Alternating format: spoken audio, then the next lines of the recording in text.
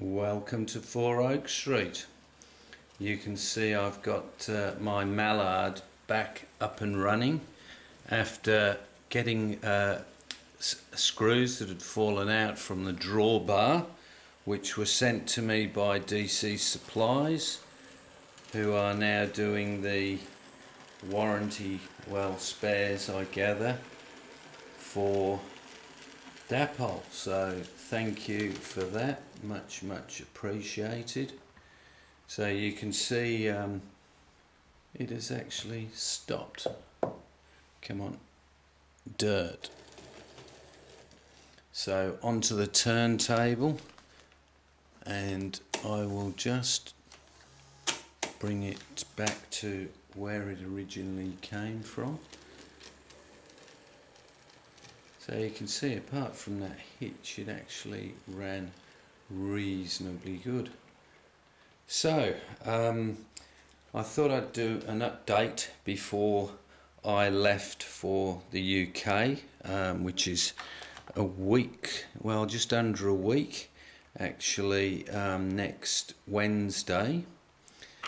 So what have I been doing? Well, firstly, I want to say a big thank you to Dave at Dean Park, who gave this layout a shout out, and that has been fantastic, because he is definitely one modeler that I aspire to in terms of his quality and how he does things. So I'd have to say I'm not the best at how-tos. I probably haven't progressed that far, but I did actually think, maybe I should talk about the road that I've just built. So before I get onto the road, I will just show you the bulkhead.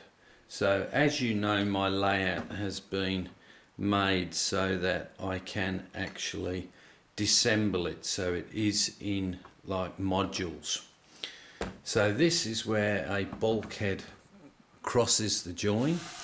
So basically it's just MDF, hasn't been finished in terms of its actual shape, because the road has to come across. I'm not quite sure of the configuration as yet. Then you can see at the front edge of the layout I have got 6mm MDF, which is, I suppose, going to be quite strong, so that should anything happen it doesn't actually wreck the side of the layout. So I'll just remove this from the tripod. So you can see it's just screwed. This fibre type board, I've cut edges that will actually go against that. So you effectively have MDF against MDF.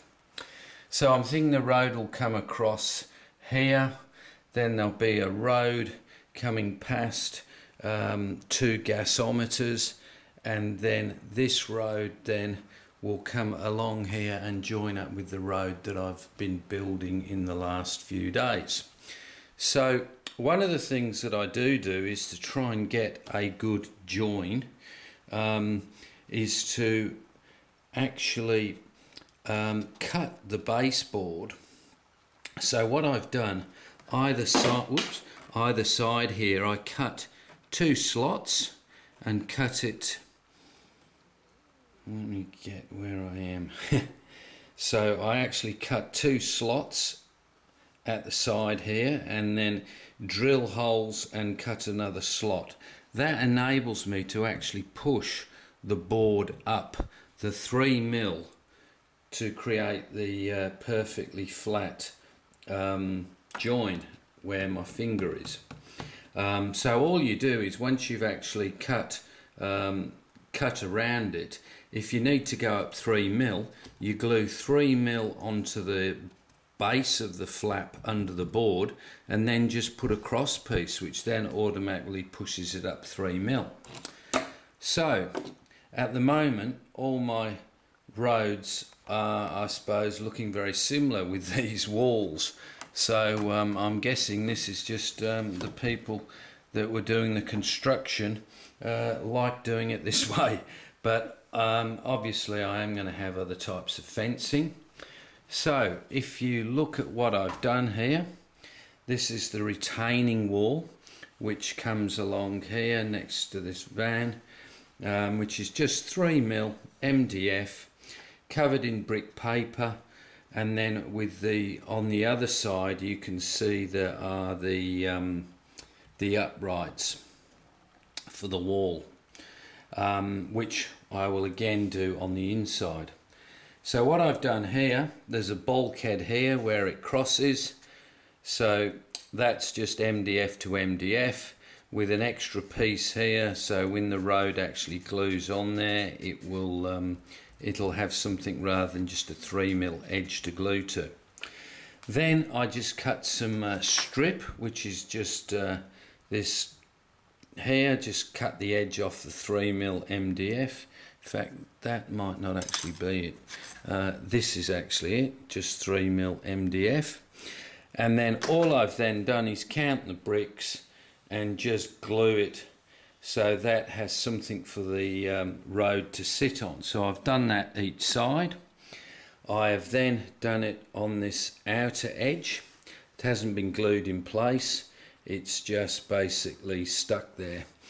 Then I got a template made from cardboard and cut the road, and unfortunately the piece that I had wasn't long enough, so I had to join it. So just a piece of MDF glued, and once it gets that second coat on the road and all the road markings are on, it will actually be okay. So where it finishes there, you can see I've got some pieces of wood slightly chamfered to make that join. So if I now put this road in, there we go, and that is a really nice join there. Then this piece will go in here, then I'll put the capping on. I will then put the pavement on, which will cover some of this edge here. Then more street lights, and then I will continue that road on, something up to about as I said there, past the gasometers. So I've used a template to get the right standard sort of a width, which is round about 52, I think, or 51mm. So it's a similar size to the roads I've done before. So yeah, so once that is all glued, then I've got the edging, which sits here. That's going to have a chamfered edge. That will have a chamfered edge, so that will make, I suppose, the edge of the board. I have to then work out how I'm going to do this edge. Then the road will come sort of around the turntable, past the engine shed. You can see here I've just experimented with having some sort of a brick edge to the concrete. So that's it. So looking back from here, you can see the road will come down the side there, next to the track, and yeah, eventually go up to that bridge.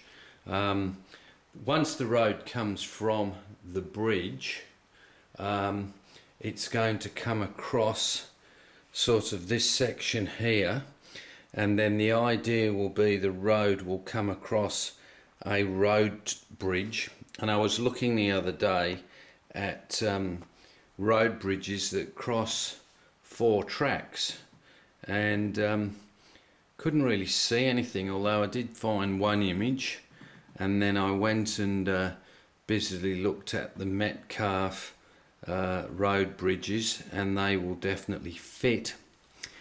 And then whilst doing that, it occurred to me that with this section here, more than likely, because this will all be built up, we're going to actually once again have the track behind, I'm guessing, another retaining wall before it actually breaks into the I suppose more the country area, where it'll be more visible. So I'm very conscious now that I can run my trains for 4 minutes, starting at the one viaduct, run all the way down, around, through the station, down the helix, back up, back through the station, back through the helix, and I actually don't see them that much. But by the time the layout is completed and it actually ends up over there somewhere and turns back around and then comes back down and joins the two viaducts, it should actually make for probably around the 7-minute mark, I reckon, to do a complete to and fro, which is what I'm looking for. So yeah, so that's the update. So looking forward to coming to England and picking up plenty of things that I've had my eye on. So a big thank you to anybody that's subscribed, and I've had a few new subscribers, so thank you. And I just want to say it's great to see lots of layouts that are all at different stages, people that are scratch building, people that are doing scenery, people that are well more advanced than myself. So I can see, gee, that's the type of thing I'll be doing in the future. And just learning from other people, particularly those not just N-Gage, but also those that are in all scales. So, so thank you, and catch you in about a month and a bit after I've come back. So thank you, and signing off. Bye.